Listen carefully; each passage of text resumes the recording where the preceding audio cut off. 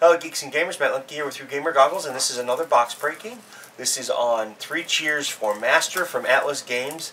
This is a game for 2 to 6 players. It takes about 45 minutes and is for ages 13 and up. Daniel Winfeld Schmidt is the creator. And right here it tells you kind of what the game is about. Your war. Hungry minions have never been so uplifting. Again, as is with most of my box breakings, I've never seen the contents of this box, and this is my first look, so you get to see it with me. It's a card game, and inside we see the cards. You see a couple of different tokens, which we'll take a look at here in a minute. We're going to start by zooming in just a hair so we can take a look at the rule book.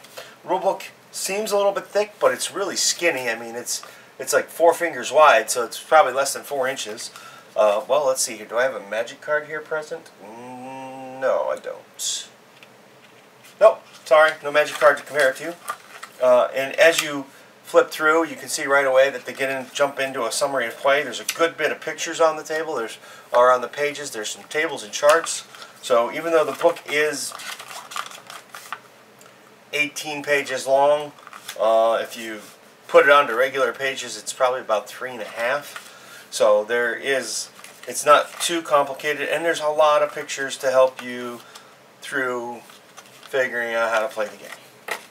Which, hopefully in a week or two, we'll be able to do that here, but you know, I'll probably film it in a week or two and get it up a little bit later, because right now I have a lot of how to play videos in the queue, and I've only been doing posting one a week. I don't want to, like, you know, spam you.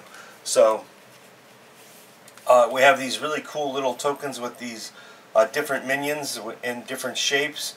They are two-sided, but they are the same on both sides. And I would say these are about the size of a quarter. Put that there. Pop this in here. Pull this off, and we'll take a look at the cards real quick. We'll flip through. Again, I have never seen this game before, so I have no idea what's in store here. You've got like a point value up here. You've got these little symbols here. Clearly, as we get into the rules, they're going to mean different things. I'm going to guess that that's for the different ways you can build. This is Walter. They have a little symbol here that kind of looks like a little minion. So these cards are all related in some fashion. There's a shield here and a broken bone, so I'm sure that has to do with something in the gameplay. The art is pretty cool. If you take a look at the card stock, it is exactly what you would expect for a card game. It's nice. The cards are pliable.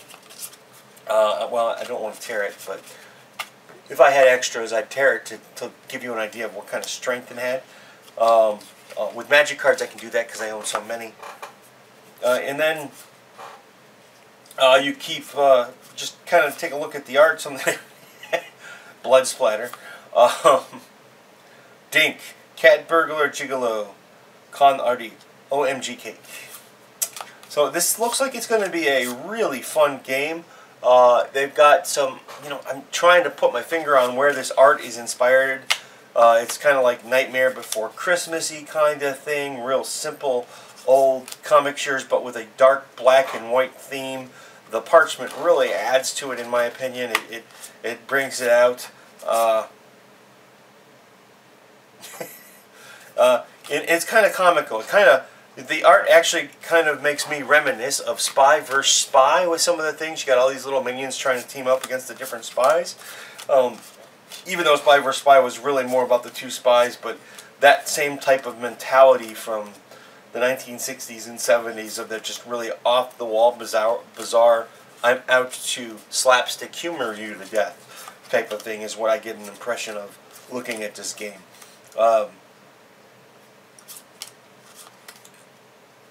It's very consistent throughout, as you can see. You've got an idea here of, like, you know, I sense monsters, ninjas. Let's see, stealth. Yeah, this is probably a stealth thing. Here's a box. Well, it even says this is a box. Look at the rabbit. You know, and then you got these weird, bizarre types of creatures too that kind of resemble, to me, mutated types of monsters or experiments. So maybe in this little bit of a world here, oh my gosh, you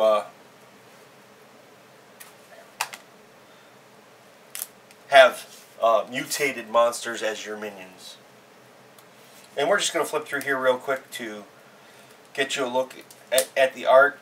And like I said before, in a week or two, hopefully to follow up with this video, we'll have your how to play the game video. And again, I have it upside down. So, see, to me, this guy is kind of like some alien monster. He might even be driven by those little guys because they're so tiny. You might have little guys in there piloting it. There's just so much room to play around with the imagination with these cards. The art is really cool to me. Here, the tremors mark Sandy's approach, or your mom just got out of bed. Ouch. And look at the way they made unicorn. I mean unicone. Magical, mythical, magnificent, idiot. You know, so the game has quite a bit of interesting art to it, and we're going to take a look at what these different symbols mean when we get into how to play the game. Spooner. Very interesting.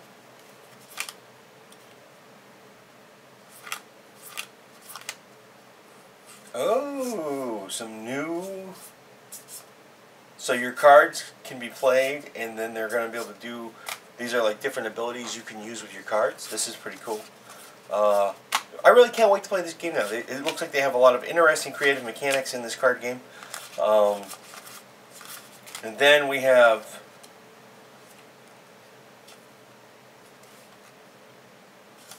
some... Man, I wish I had more time just to dive right into the how to play now, because this looks like it could be very cool. And then here, oh look, sweet. Let's zoom in. We have the broken bone means weak. The jaw mouth means hungry. Minions eat and replace weak minions. And then heavy minions crush other minions. Flying, well, that should have been a given. I should have figured that out on my own. And then you have agile, so these guys, minions may be played and rotated 180 degrees. We have kamikazes, they suffer a wound after they attack.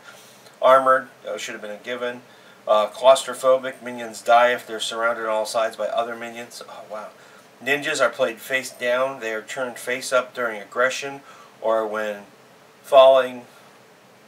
While face down, their other traits have no effect. Assassins may be played in the place of an existing minion which is slain. Pretty cool concept. Now, is this two-sided? It is two-sided, and on the back you have the turn order. So, inside of 3 Cheers for Master, you get all the cards you need to play the game with the reference materials.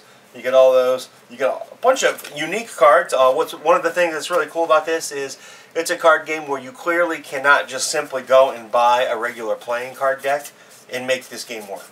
And that, to me, is always a benefit to a card game. If I look at a card game and it's just as simple as swapping out a regular playing deck, I wonder why I might have to purchase it. So thanks for watching. This has been a box breaking on 3 Cheers for the Master from Atlas Games. Again, check back soon for the playthrough or the how to play the game in a week or two. Thanks for watching. Have a good day.